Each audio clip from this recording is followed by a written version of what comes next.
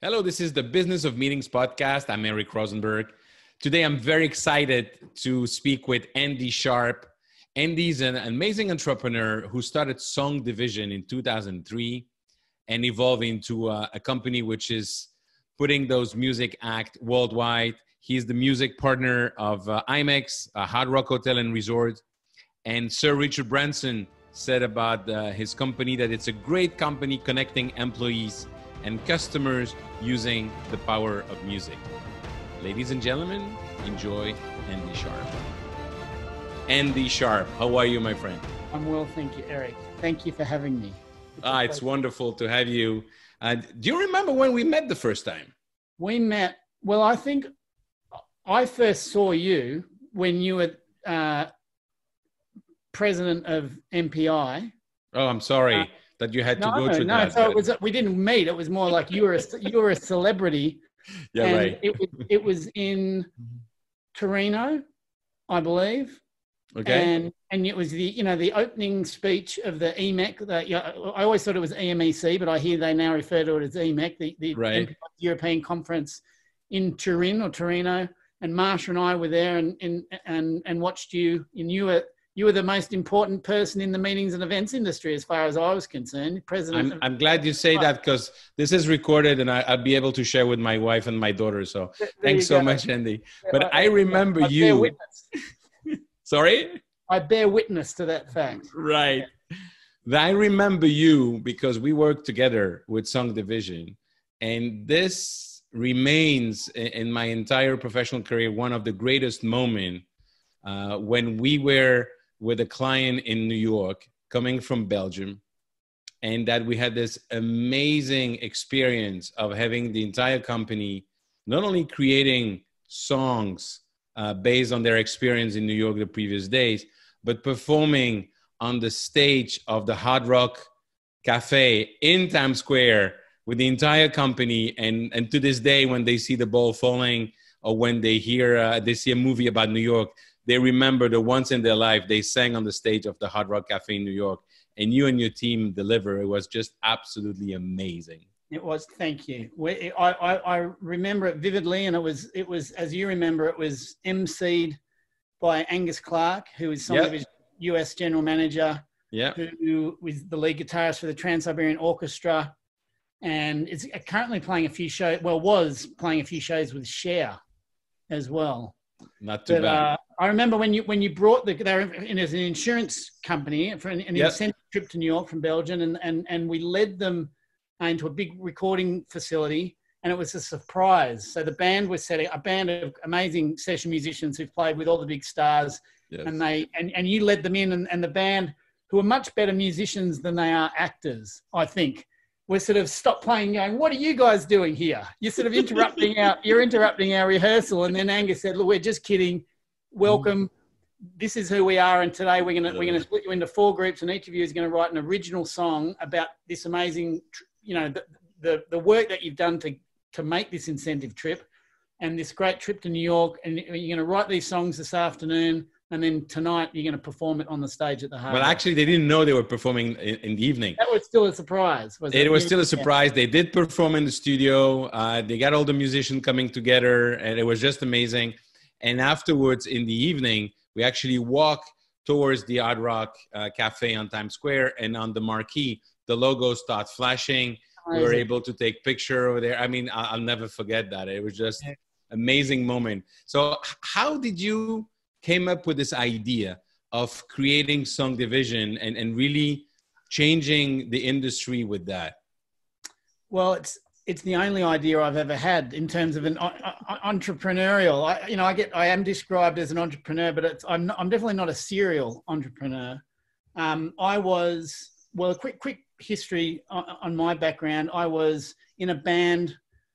I was in the school band playing clarinets and all that sort of stuff, but I was also a piano player, and I got recruited by like the cool guys who were in a rock band outside of school when I was about 13, 14.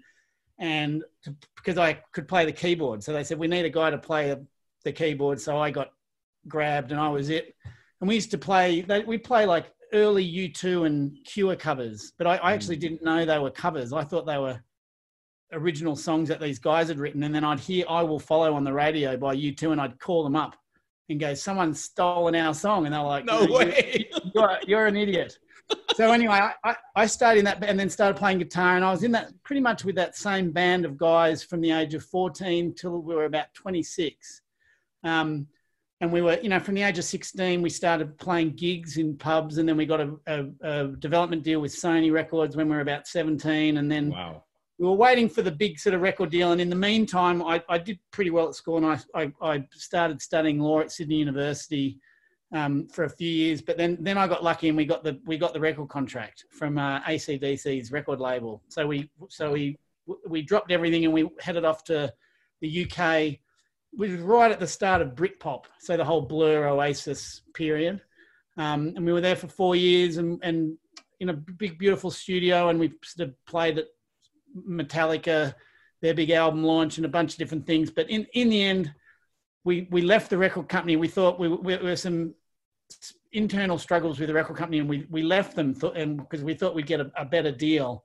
But we got sued by them, and all our visas were tied into it. So it wasn't I obviously hadn't paid too much attention during my legal classes on the music law side of things. So we ended up back in Australia, and I accidentally got recruited by IBM, and I worked for IBM for 10 years, and in their global finance. Hold on. You're in the band in the UK. Yeah, and then you're going back to Australia. Working with IBM. That's a very interesting transition. I came back to Australia, and I, with one of my old law friends, he was working at the law bookshop. So I thought I don't want to. I wasn't ready to start another band. I didn't want to work for a record company. I didn't want to finish the law degree. So I thought I'll work at the law bookshop for a bit and work out my next move. And my girlfriend at the time knew a guy who was recruiting for IBM. And I think we were having a drink somewhere, and he asked me what my background was and what I'd studied. And he said, well, I can get you a good job at IBM. It was such a strange concept. It was I think dropping out of law school to play in the band was a sharp left-hand turn. And then going back to IBM was a sharp right-hand turn. It was a challenge. So I went back and I enjoyed it, and they put me through an MBA. And that was where I experienced the event world, incentive trips, team building experiences, good and bad. But during that time also, I was still writing songs for pop stars in Australia. And as a result of that, I got asked by Yothu Yindi, who's Australia's most famous Indigenous band. They put on a big festival up in Arnhem Land each year. And as part of that, they will ask usually quite famous rock stars like Neil Finn from Crowded House to come and run some songwriting workshops with the Indigenous school teenagers. But whatever famous person they had that year must have had to pull out. So they called me. And so I was up there for 2 weeks where I'd get about, 15, 20 teenagers for about 2 hours at a time. And I would help them create an original song from scratch. I didn't know how to do it, so I had to sort of make up the process on the spot. But it was where you were asked to do that. Yeah, I was just said, you're going to get these kids, and can you write some songs with them? Wow. But I wasn't given the manual on how to do that. So I basically just asked them to tell some stories. What are you into? You're playing football with your grandpa and going fishing with your brother and sister down at the river. And so I'd get them to write simple poems about it. And then I'd ask if any of the kids knew a couple of chords on the guitar, and someone would play an E and an A. And then I'd ask them, what style of music do you like? And they'd say, we like reggae and gangster rap. So I'll say, okay, we're going to do a reggae verse with a gangster rap breakdown. And then we just put their poems to a melody. And I had a girl called Peter Morris, who's a pop star in Australia, who had a couple of #1 songs in Australia, who has a beautiful voice. And so she would take these poems and just sing them. And so it would bring the song to life on the spot, and then the kids would sing along. So we're just in the space of an hour or two seeing these kids who didn't think they could write a song to collectively create this piece of music. And by the end of it, everyone's like, we're going to be rich. We're going to be famous. And it's that exact same experience that you had with your Belgian client. in New York. You know, it's that same experience, whether you're a 15-year-old or a 70-year-old, that joy that you get from creating a piece of music. And pretty much everyone is at the end of the process is delusional in terms of, I'm going to quit the day job and become, you know, rich and famous. So I mean, to cut to the formation of the business, a good friend of mine in Sydney who ran a telecommunications company, okay, was aware that I was doing that, had been up into the north of Australia and doing that with the Indigenous kids, and said, can you do that with my sales team? And I was a bit like, oh, I'm not really the team building guy, you know, like at IBM, you know, it'll just get a bit, some of the team building programs can be a bit condescending, bit cheesy. But he was a great guy, and he kept pushing me about it. And I said, look, I'm not a drum circle guy. I'm not a kumbaya, sit around in a circle with an acoustic guitar. But what I can do is, there was 25 of them. I can take them into a recording studio and bring in some of my session musician friends, and some beer and wine, and we can write an original song. And they loved it, and I couldn't get rid of them. And I think I'd just finished the MBA. So at that point, it was like, I think there's a business. So that was 2003. And so I phased out of IBM over the next 6 months and launched the business. So because a lot of people listening are business owners or are thinking about starting their own business. You have a career at IBM. You decide to create a company with a concept that nobody has ever heard of. What are your friends, your families, your colleagues, what are they telling you? My family, my parents were used to it. I dropped out of law school 4 years into it. So they were amazing. They you know, when I dropped out of law school, they were great. You know, and I'd been playing music since they knew that was a dream since I was 14. And so I really, at the heart of it, I was more of a musician than an IBM guy, you know, but by that stage I had that business training. So, the rest is looking at you like you're cuckoo, or no, I think everyone was very encouraging about it. I think people, and I still get this, you know, people say, oh, it's a great idea, and think that the idea was enough to create a business. But as you know, that's just not the case. You know, it's you know, you've got to have a great service or product, but then there's you got to build it brick by brick. And so there was the thrill of doing those first couple of sessions. And I got some great clients early on, but, you know, I think I was pretty much giving them away for free as well, you know, like, so it was. Not with us. Not with us. No, I gave you a very special price, Eric. But so it was, you know, everyone was very supportive, but it wasn't easy. No, yeah. So when you say it wasn't easy, you're in the first year. How's the first year? Is it exploding immediately, or you're just wondering, did I do the right choice? Did I make the right choice? What is going on? We're 17 years into the business, and it's never exploded. You know, it's been a very steady, gradual build the whole time. I equate SongDivision to a really successful fan by fan built big independent band. You know, like, it's not like a major label where they take an unknown starlet and turn them into a big pop star overnight. We're more like a Radiohead who'd built over time. If I can compare ourselves to Radiohead, that's don't be too creepy. There, boom, boom. So it's you know, one client, you know, in that first year, I mean, you know, as an entrepreneur, I mean, you're an eternal optimist. So I've never had the thought of it not working. To this day, it's never entered my mindset. But, you know, within the first year, we'd had clients like, you know, 3 of the 4 major banks in Australia, clients like AstraZeneca, Virgin, you know, so it was, I knew that it had been proven that I knew what the experience of the participants was like, and how much they got out of it, and what it meant to the culture of the business going back, right? You know, when they leave us and go back to the workplace, the effect that it has, and people were paying money for it. So I knew that's the fuel that you need. And what is, okay, you say Virgin is one of your clients, but Were you just lucky that Richard Branson was there at that moment, or you did several gigs for them? We've done quite a few gigs with Virgin. The event that you mentioned we did with Richard Branson was I think it was in 2010. So we'd grown by then, and that was Danielle Curie, who was the head of PR for Virgin in Australia, who'd become a friend by that stage, and she basically looks after Richard when he comes to Australia. And they were going to do a meet and greet at the Brisbane Virgin Airlines. Virgin Blue is the airline name of the airline in Australia, and they had a big campus up just outside of Brisbane, and there were, I think, 3,000-4,000 people who there was going to be a meet and greet when Sir Richard comes in, flies in his helicopter and meets everyone, and he does it every few years. And Danielle had called me up and said, "Look, people love him."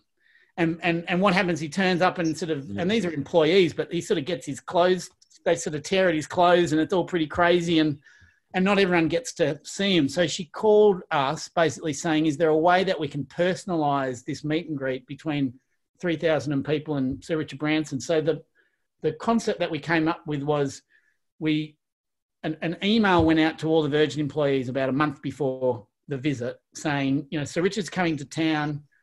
We want to make it really special for him. So we're going to write a song for him and we're going to sing it to him, 3,000 of us. And we're going to have help from SongDivision, who is, some of the best musicians on the planet.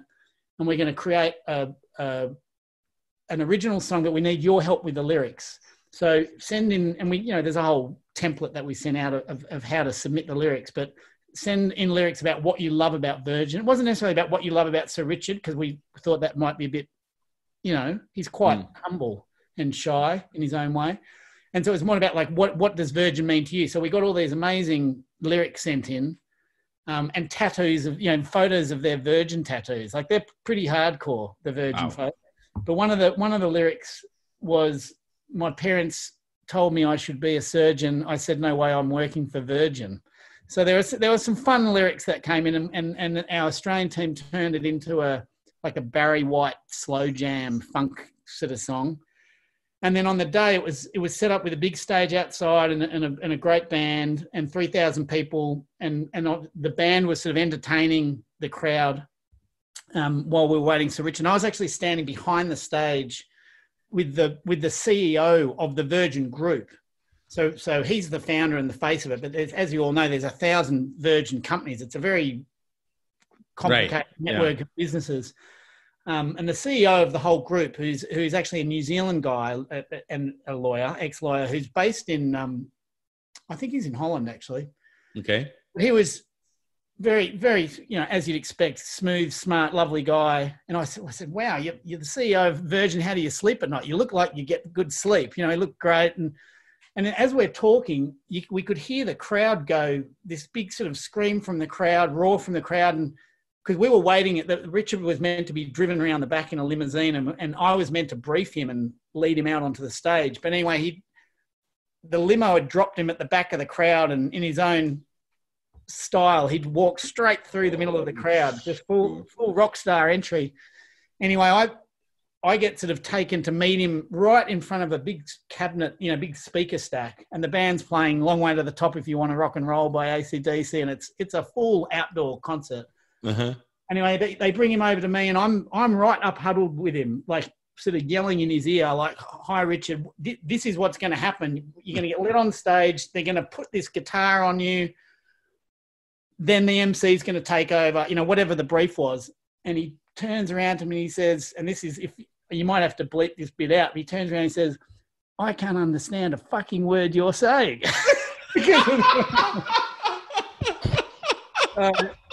And I said, I just gave him a pat on the back and said, have fun. And he went on stage, and it was a beautiful experience. And the audience sang this song to him, and they had so much fun. And at the end of the song, and it's like a call and response thing. And it's basically going, we love you, Richard, but this is what we love about Virgin. And he went crowd surfing during it. And wow, so it was a pretty magical experience. But that was so that was about our fifth event with Virgin at that point. That's awesome. So you're starting in Australia. And how do you expand internationally? Is because of your customer telling you, I want to go there? And do you have any musician? How does it go? I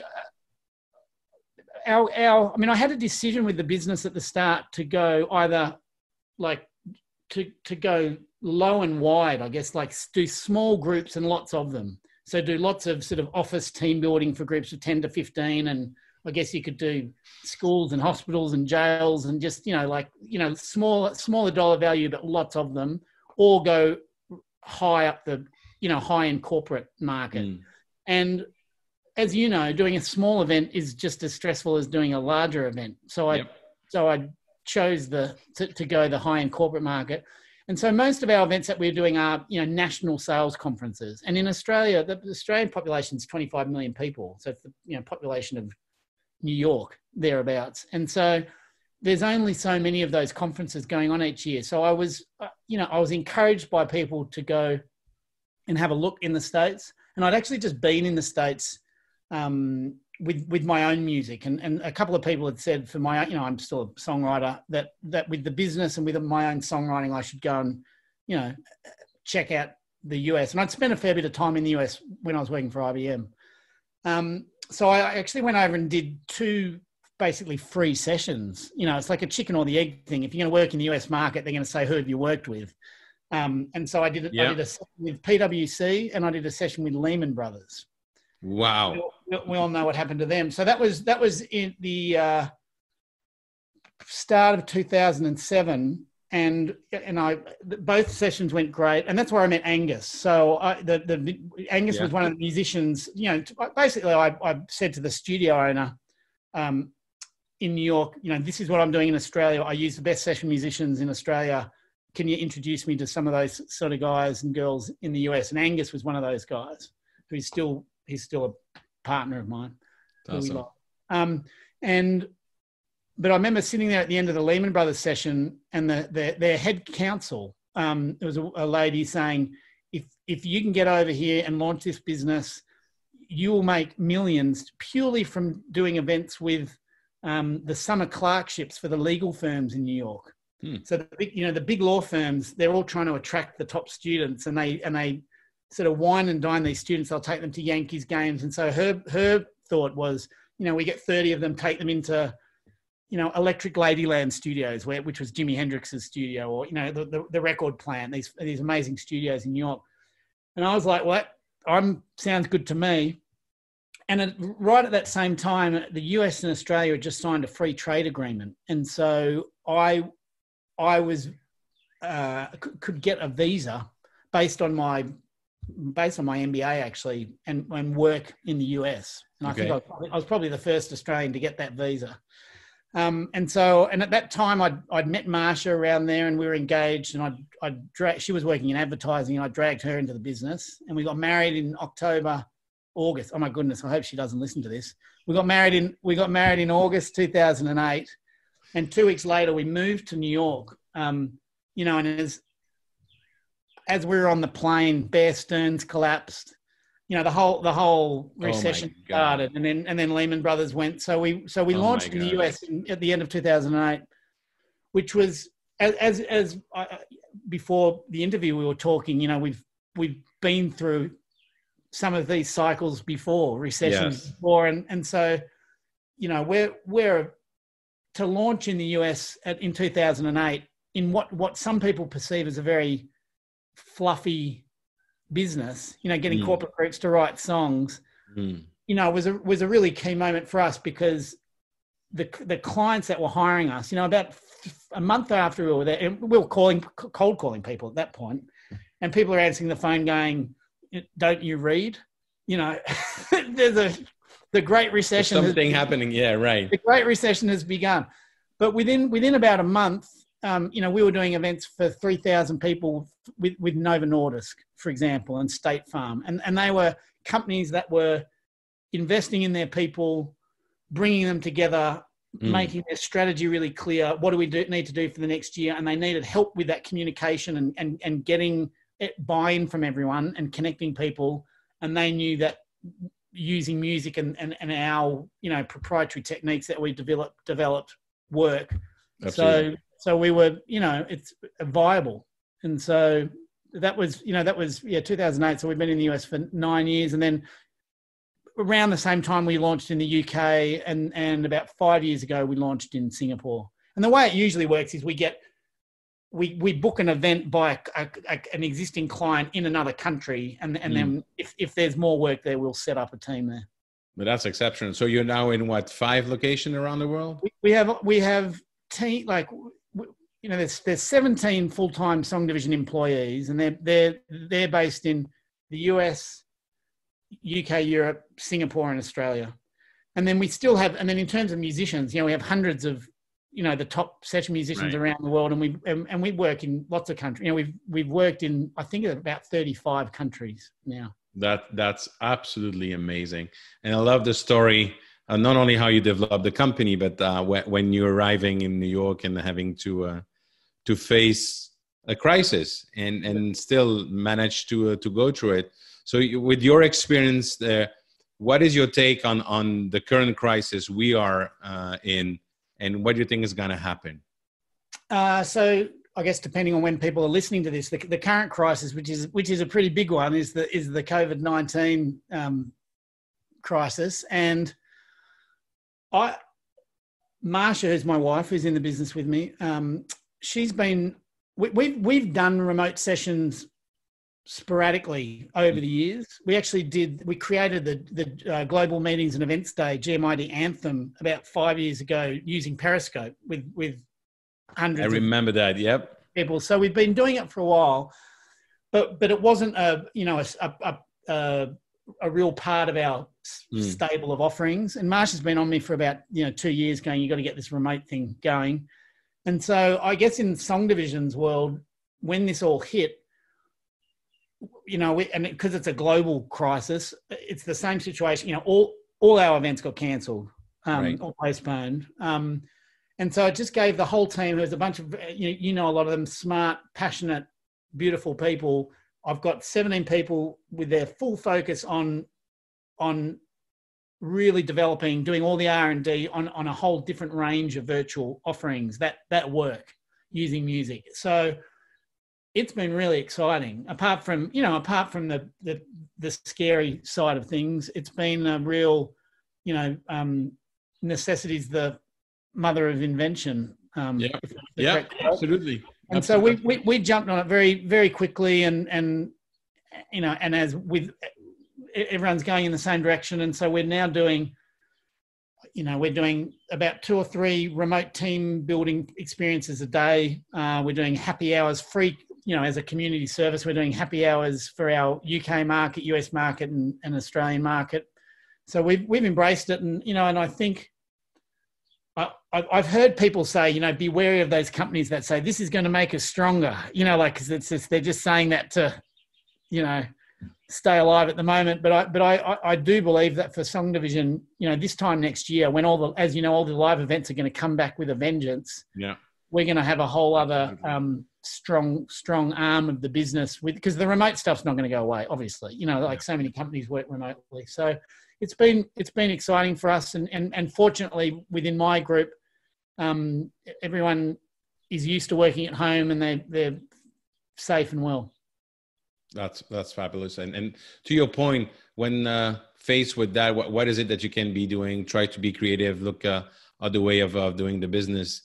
Are you going to do the live karaoke over the internet?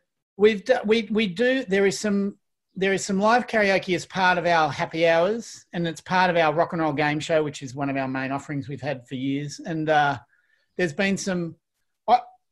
I was probably the most resistant to embrace the lip sync battle, which became very popular, through Jimmy Fallon a few years ago. Yeah. But we do use them at our events, and people do love them, and it still does work in a Zoom session. Nice.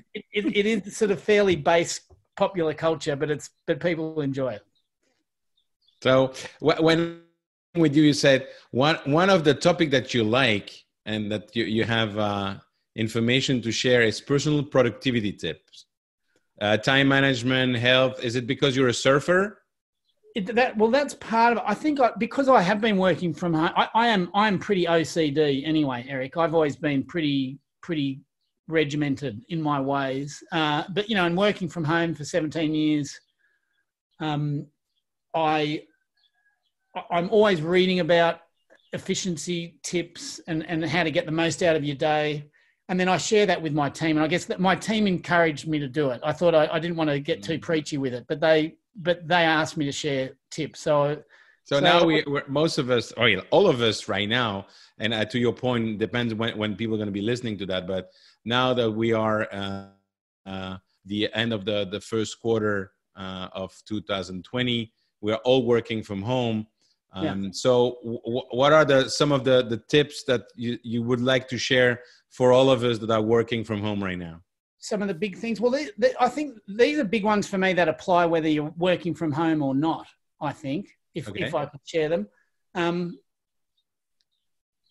Meditation is a huge part of my day and helps me stay happy and positive more than anything else. You know, like I think, you know, sleep, you need sleep. That's the most important thing. I think you need whatever. Some people can do it with 6 or 8 or whatever it is, getting that sleep. But and I do exercise every day. I live on Maui. I'm a surfer. I get up at 5 in the morning. I go down and surf. After I have a one-on-one call with each of my 17 of my team throughout the week. So I get up at 5 and then I get in the car and I've got calls down to the beach, and then I go for an hour surf, and then I'm back on the phone driving home again.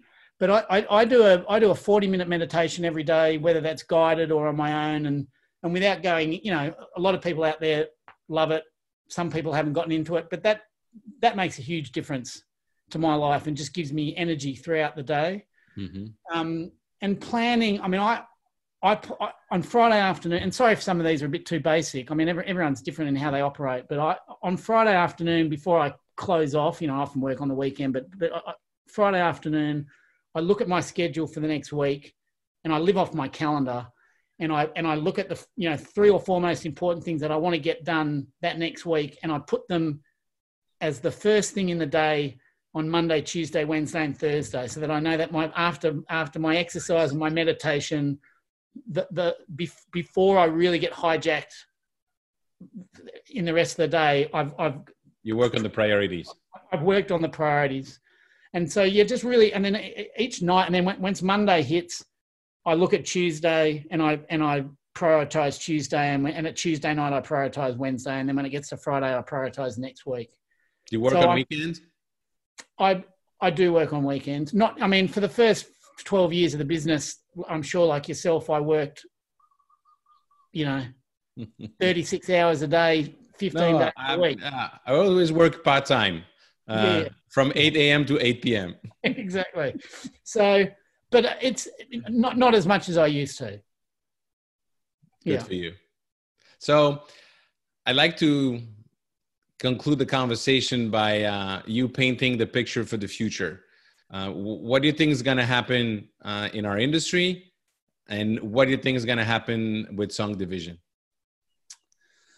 Oh, well, I think with SongDivision, I mean, when I first started the business, you know, people would say to me, "What happens when everyone's done? You know, they've done the team building program where you write a song." I was like, "Well, I'll be on a big boat somewhere.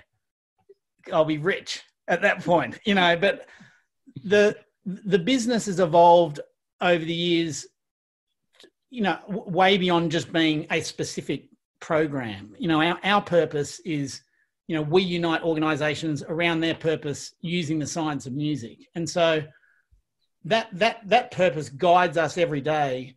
And our guys and girls, you know, they're talking with their clients, hearing about the challenges of our clients, and they're solving helping solve those challenges with music, and they're always coming up with new techniques. So I don't ever see that going away. So I don't see the end of the business. And part of my mission with the business is to set it up as it's not a ma and pop shop that's going to stop when I stop. It's an ongoing business that can really help people. So that's my vision for the actual company. that we're always developing new programs. I think with technology, and this sort of parlays back into what's going to happen with the industry, and I think we're seeing a lot of it now. I think with, you know, AI and virtual reality, I mean, in 20 years, Lord knows what's going to be happening in terms of the tactile, emotional feeling, you know, to be in another room with someone else. I think, you know, it's going to be like the science fiction movies. So I think the meetings and events industry is going to keep going down that path. But I think today still there's a real joy in getting people in a room together and keeping it really simple. A lot of the conferences, I mean, we do a lot of work in the HR world. And when I go to HR conferences, there's usually two sides to it. There's like all the amazing technology that's happening, and then the need to just really simplify things and get us off the technology and bring things back down to what is the purpose of the company, what are the core values, what brings fulfillment to our people. Yeah. And a lot of that is just old school, not, you know, being together, being creative. And so I'm always confident about the future. I totally concur with that. It's so essential. I'm with you with all the technology. I love it. But at the end of the day, people want to meet. And the best example we have now is all the esports. People are playing their games in front of their screen. Great. They still want to come in those big arenas to be together and share the experience. It's an amazing industry. And unless you're in it and there's a lot of people in it, people aren't aware of it. But it's bigger than movies. It's bigger than music. It's huge. Yeah. Awesome. Andy, it's been a pleasure. Thank you so much for taking the time. I wish I would be with you in Maui, although I'm not complaining here in South Florida. So that's great. Florida's pretty good. I'll come and visit you. You come and visit me. With great pleasure. And I look forward to be able to sing with you again live, maybe on another stage or like we did in this nightclub in Vegas. But for sure at a future live event. So thank you so much, Andy. Looking forward to it. Thank you, Eric. What a great story with Andy Sharpe and SongDivision. I really love the way he's been developing his company, his passion for music, the stories he's been sharing. Is a true storyteller. And I'm sure that you, like me, looking forward to meeting Andy in the future at a face-to-face event in our industry.